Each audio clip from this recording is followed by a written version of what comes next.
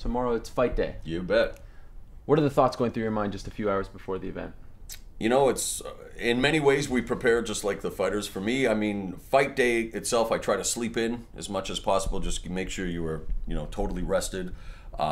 Go over any videos of the fighters last minute. Make sure the notes are all in order, and really, to be honest with you, just visualize just like fighters visualize. Hopefully, a good broadcast, and make sure that I'm as prepared as possible to convey the information necessary to the audience. For most of your career, you have been the lead play-by-play voice. Lately, you've been doing this sort of third-man role, the Max Kellerman role, so to speak. How is that for you? Is it an adjustment? Yeah. Do you like it? Is it a challenge? I'm a play-by-play announcer, first and foremost. That's the most experience I have. It is an opportunity for me to show my versatility and to, take on something that isn't innate or something automatic. I mean, I've always wanted to challenge myself since I was young, and there, people may not understand or even realize this, but I've done every sport imaginable, including curling, in which I was booed out of the building. I'd watched curling, very as a cursory thing, and I did some research, made sure I knew what the hog line was, and certain things, but I learned a valuable lesson that day. Don't try to pretend you know something if you don't. And ever since then, and again, this is a very young age, preparation has been my key. I mean, people don't necessarily have to like my style or whatnot, but they cannot question my preparation and the knowledge that I bring. I eat, live, and breathe my work, whether it is mixed martial arts, whether it's professional wrestling, whether it's boxing, whether it's pop culture. I'm an information junkie, and if I wasn't being paid for it, I'd still be doing it. So that's the nature for me, is the fact that it's a challenge, but one that I seriously enjoy. Do I get excited? Do I get crazy, over dramatic? Sure, but that's me. That's me. I'm the bipolar rock and roller. It's a shoot. I'm not trying to add anything or take away from the fighters. The first thing for me is I am the soundtrack to the fight.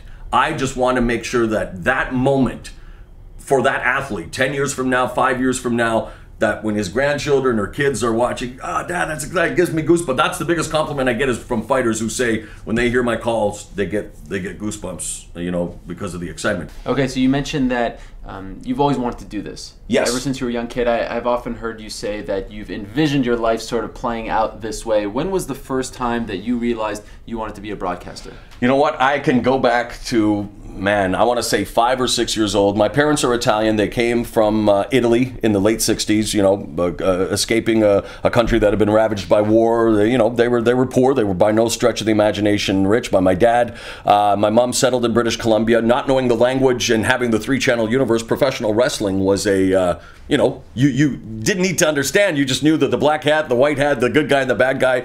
They got into pro wrestling. I'm the oldest of 3 kids, born in '69, and I remember from 4 or 5 years old going to the matches with my family and just having that weird feeling in the stomach, like, wow, this is cool. Like, I want to be a part of this. Whether at the time I wanted to be a professional wrestler, not physically blessed, or just even the announcing, just being a part of it. I can remember always listening to radio, news, and sports. Watching TV, I was always more interested in what the announcers were saying than even what the athletes, like hockey. And so I visualized, literally visualized, not knowing the term at the time, my future. And I'll kid you not, my friend, it weirds me out, but everything I have wanted to do in my professional life, I've done and then exceeded. I saw it, I believed it, and I achieved it. And it goes without a doubt for anything. I hear people all the time, oh, you're so lucky. Oh, you get to do what you do. Oh, you make so good money. Guys, I've worked my ass off to get to where I am. This is 24 years in the making. And it's just, there have been many trials and tribulations. There have been times where, 7 years ago, I was rock bottom. I made $7,000 in 2003. Relationship ended, had health issues, so again, like me or hate me, but I think people should appreciate that, there are people like myself and many, many others that overcome situations and lead a positive, very active life. And I think the one thing I want to continue to do, and as I get bigger in my career, is, I believe in karma. I believe in giving back.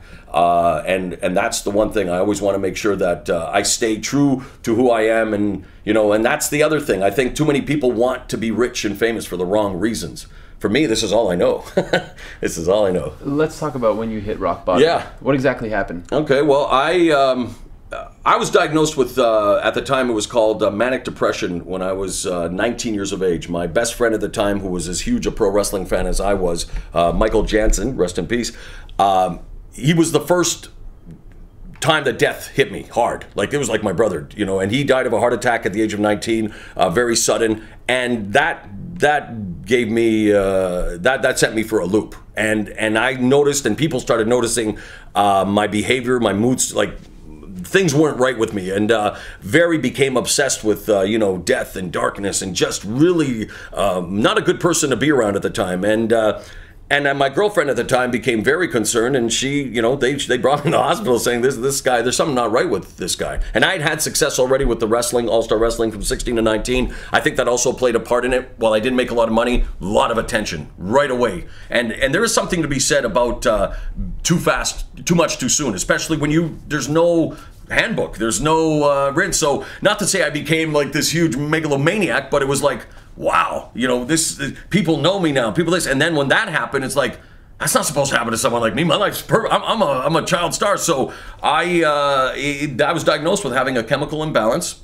And I fought it for a long time. I refused to believe that. I was working in a nightclub as a DJ, doing local television. I was on radio. How the heck could I be sick? I'm not sleeping for days.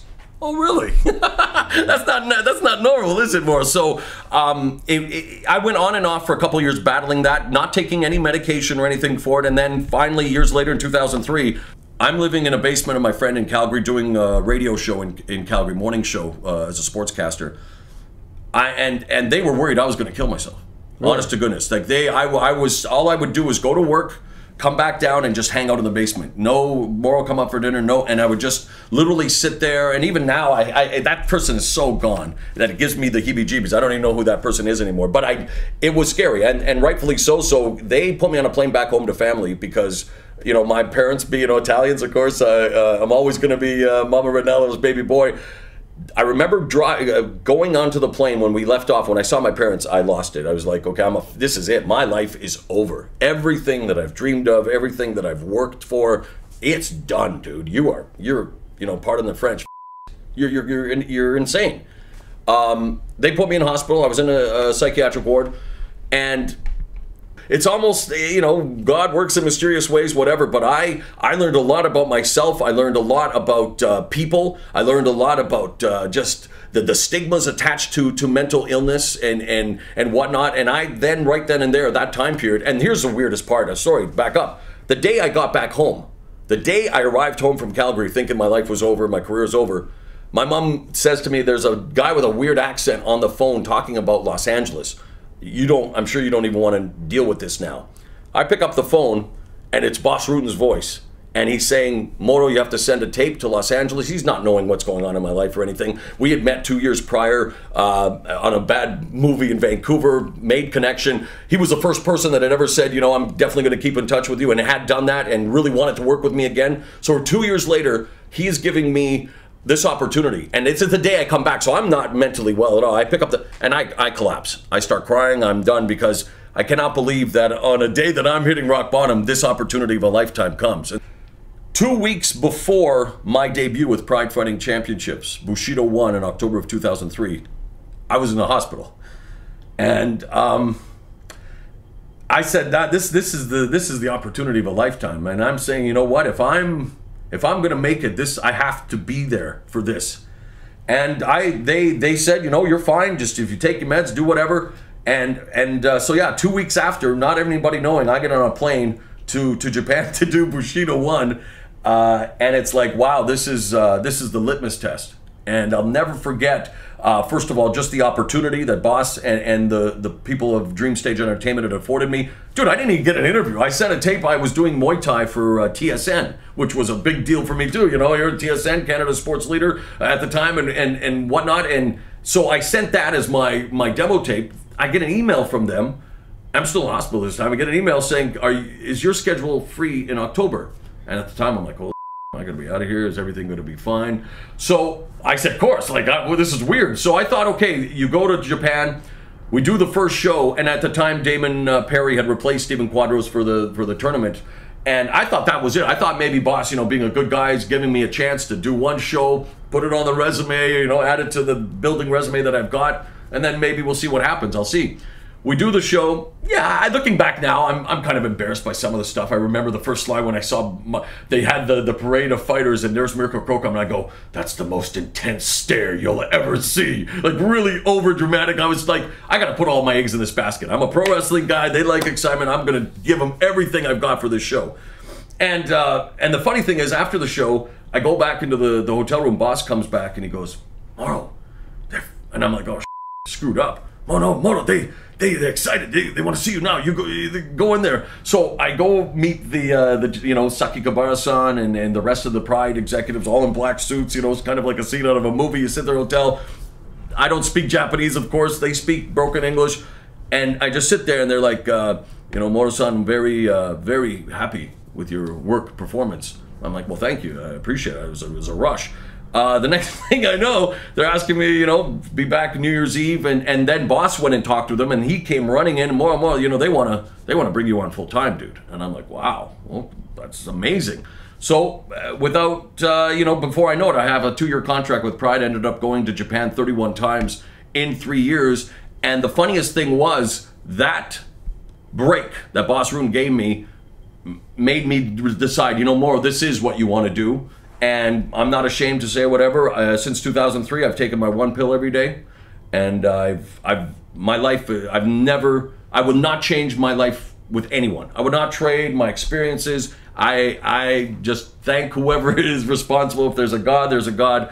Thanks to Boss Rutan, though, and Pride, and then everyone else since. I mean, wow, that's all I can say, because it's been a snowball that's been out of control, and it's been an amazing ride since. Did Boss Rutan and that break save your life?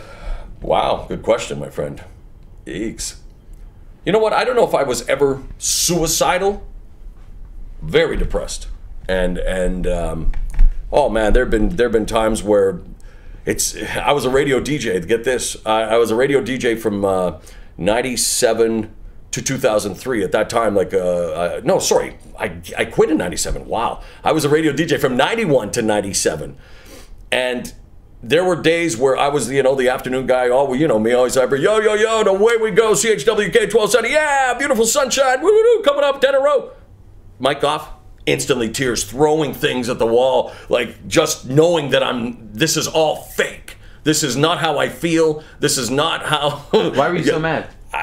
My mind wasn't where it was supposed to be. I know that the person that was happy and making other people happy or just pumping people up was not who I am at that time, and I felt like a fraud. I felt I'm going to be exposed as a fraud. That's why when people say, oh, you got a fake voice or you got this, I think as real as anyone can get. I swear to God, I've got more foibles and faults, and even, I mean, it's become not a joke because I don't ever want to make light of my situation. The nickname, the bipolar rock and roller, if anything, I want to bring to light that, hey, I have a mental illness. I'm a very successful, functional human being.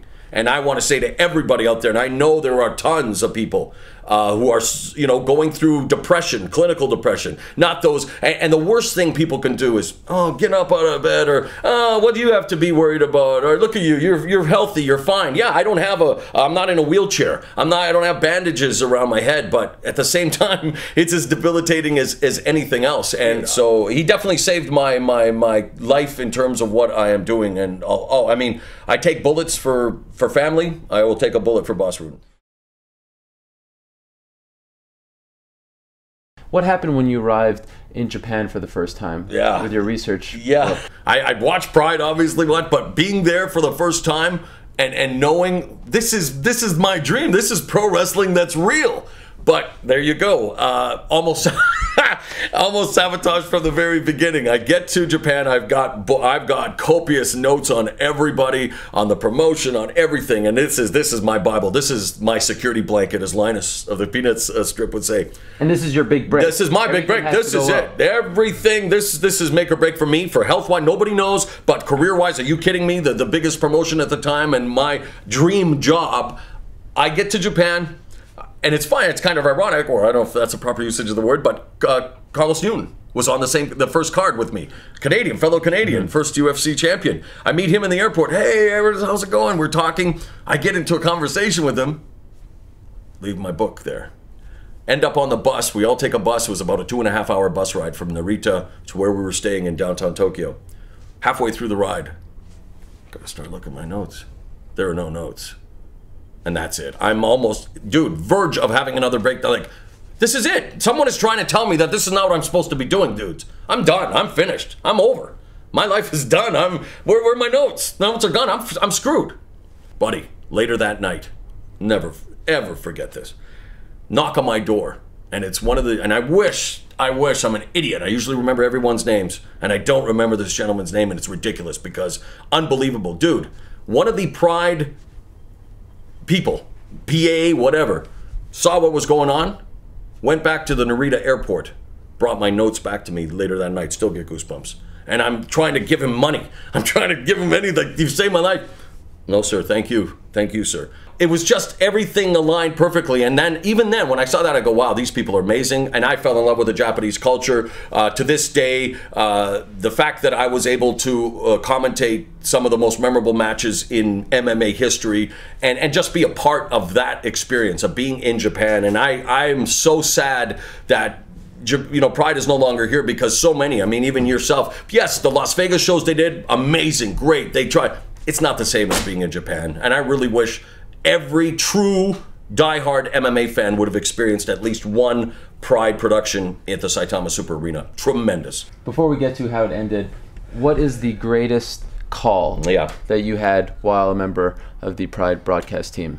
The one that I think has been the most polarizing, and I think for those who truly understand me and know me and my style, the reality of it is obviously Randleman and Krokop. That call when, you know, they're pushing the trinity of MMA, Emelianenko, Nogueira, and Krokop for this huge tournament. Kevin Randleman, you know, a guy who I still think, wow, the most potential of anyone I've ever seen, a former champion who unfortunately due to injury and other circumstances I don't think has ever realized or probably will ever realize his full potential, but what a tremendous personality, obviously a guy who got it, a guy who would have made millions in pro wrestling. But yeah, when he knocked out Krokop and my reaction at that moment, I didn't even realize I was a commentator. And I've been told many, many, many times that was the reaction of people at home. That's what the f, you know, So that probably is my most, you know, my down goes Frazier moment, I guess, if you were. Your debut for Pride, very much a feel-good story. Sure.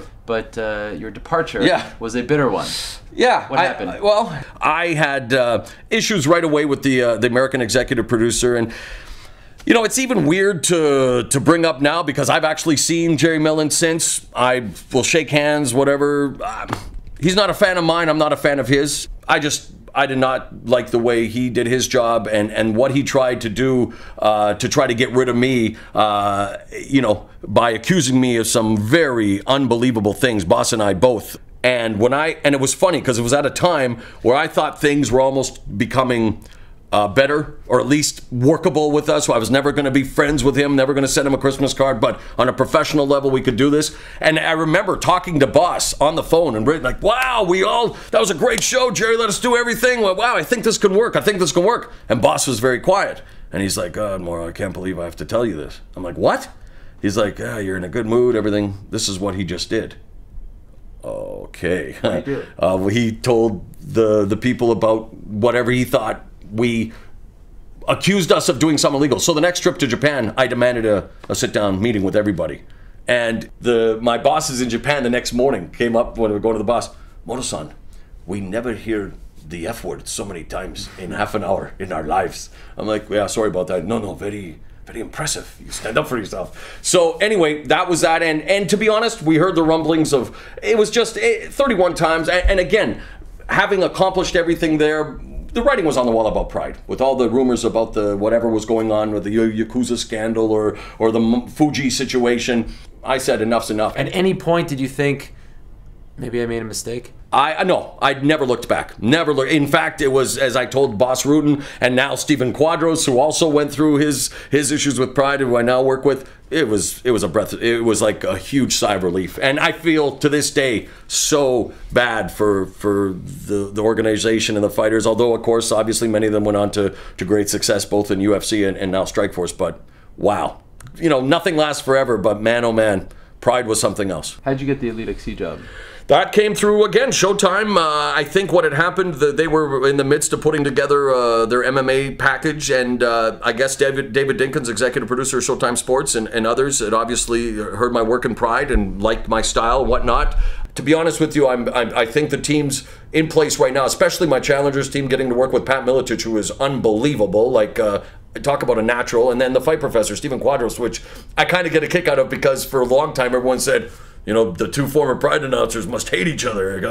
I replaced Stephen Quadros. Well, actually, no, I replaced Damon Perry. So no, I'm very, very pleased with where everything is now, and I think even the UFC, contrary to what maybe they say, the competition, and it's not even, UFC's the juggernaut. Strikeforce is trying to carve out its niche of the market, give athletes an opportunity to fight, be it on Showtime, gives them original programming, and obviously so far been so good. I mean, Ken Hirschman, and like I say, David Dinkins and everyone there, and really a guy that I want to single out here because I know the CBS shows maybe have not gone the way we would have liked. Kelly Call, the executive VP of programming for CBS, just an amazing individual, and I want to make sure I publicly say that. The guy has gone above and beyond trying to help the sport of MMA reach the masses. And whether or not we return to CBS, Kelly Call is always going to be in my Hall of Fame. Gina Carano, a bit of a negative situation for you there. What did you mean to say that night? 25-centimeter pole, and what happened to you as a result? Well, there was this quote that came out of the press conference with Tanya Evinger and Gina Carano. Tanya says, "I'd rather make out with Gina, but I'm here to knock her out instead." I thought, well, that's weird. Interesting. So that's something I think would lend some spice to the broadcast. So they're doing they're fighting. And I bring up, wow, an interesting quote was said at the press conference. I say it. Bill Goldberg goes, "I'm not going to touch that with a 25-foot pole."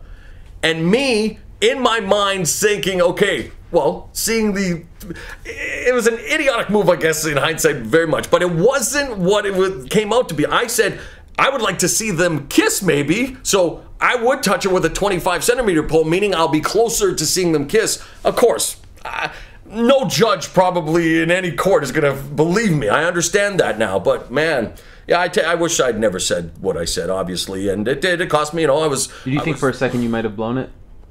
Not at the time, because I just really didn't.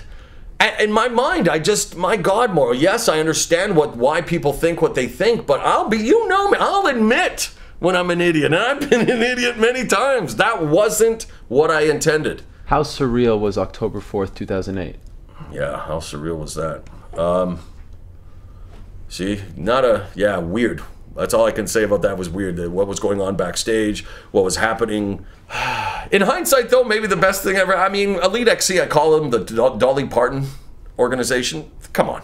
Way too top-heavy, my friend. And and Kimbo Slice, bless him, all the money he made. Great guy. I've had a chance to talk to Kimbo. I know that Elite XC, just like Strikeforce, has to have that niche. I never begrudge anyone for having a gimmick to try to separate yourself from the juggernaut that is the UFC. In hindsight, wow, a surreal night, exactly. But not surprising at all. Petrozelli, I knew Petrozelli was going to beat him. Petrozelli's an MMA fighter. Kimbo Slice was not an MMA fighter at the time. And, I hear he could be going to boxing now. I mean, the guy's a huge name. It's amazing at how much Kimbo Slice has been branded, and I applaud him. He's doing it well. It's like anybody else. Ryan Seacrest. A lot of people make fun of Ryan Seacrest. Guy makes, what, $50 million a year doing what he does? Bless him. A lot of hate, a lot of envy, a lot of jealousy. I don't begrudge anyone making a living, but I wasn't a fan of the Elite XC era just because of what I saw. It wasn't good for MMA. Who killed the Elite XC? Man, variety of people. I don't one person in particular. I don't think there are any names really. I think it was just, again, they imploded. Like they were a foundation built on chopsticks. It just collapsed. I see you have the suit on your bed. Yes. You're about to get ready. We're about to get ready. What are we wearing tonight? Well, I'm, as you know, a very a fashion statement. Gus Johnson says I'm one of the worst dressed people in the history of the world. Really? Yeah, but and he's right, by the way. But he helped me get a Hugo Boss shirt. But look at this, monogrammed, M. Ranallo. This was a gift that was given me. This suit was given to me by a very prominent person. I don't want to say where because then you'll see how old the suit is. Well, who's the prominent person? Well, I can't say because then you'll know how old the suit is. And then I got my Oscar de la Renta dress shirt, even pressed, dry cleaned. Now, Esther, she's the only woman in the room. Which tie will go with this ensemble, ma'am? Any of these jump out at you? Let's see. Maybe? This one? I do like that one. Okay, good. That's the one. I'm not a fan of the one in the middle. Yeah, this one doesn't work with that. And this one I don't think fits either, so we'll go with that one. So yeah, I mean... do you have a stylist? Unfortunately, I maybe should spend more time on the fashion stuff, but I'm busy. I'm researching. I'm watching fights. You're a fan. I'm a fan, man. At the end of the day, I'm a fan. Call fights. At the end of the day, buddy, I am just blessed that I get to sit in the best seat in the house and watch the greatest sport on earth. I've done hockey. I was actually hired to do Western Hockey League, the first play-by-play announcer for the Chilliwack Bruins. I did not accept the job because I went to Toronto.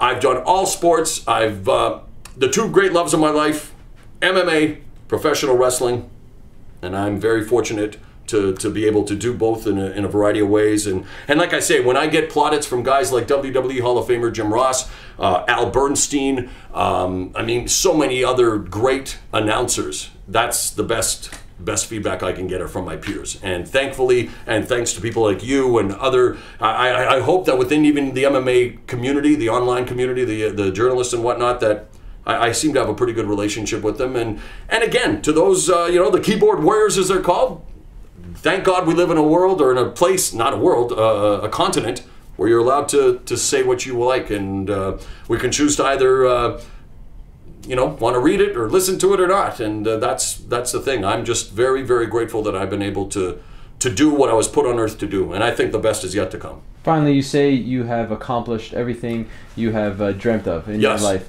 Anything else out there? Is there one thing? Yes. Any studios out there. My goal, I want to be a movie trailer guy. I want to be the guy when you go to the movies.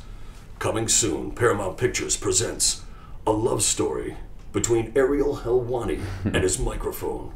And even if that doesn't happen, the kid who was just a pro wrestling fan in British Columbia, the guy who in 2003 only had $7,000, who was depressed in the hospital. Oh, buddy, I've done a lot. You know, knock on the wood. I drop dead right this moment. Thank you, God, for the life you've given me. That's it. Thank you so much. Thanks a lot, buddy. A huge honor for me. Awesome, very nice. One of, if not the best in the business, right here. Thank you. Shaking hands with Casey. Thank you so much. You're very welcome. I'm trying to say goodbye to you, and you're rolling all over the place. Say goodbye to everybody. This man, Mauro Ranallo, one of the best, a huge inspiration to me. Thank you so much for allowing us into your world and allowing us to go backstage with you. Best MMA reporter in the business. Mauro Ranallo. Good job, buddy. Thank you, sir. Thank you so much, you guys.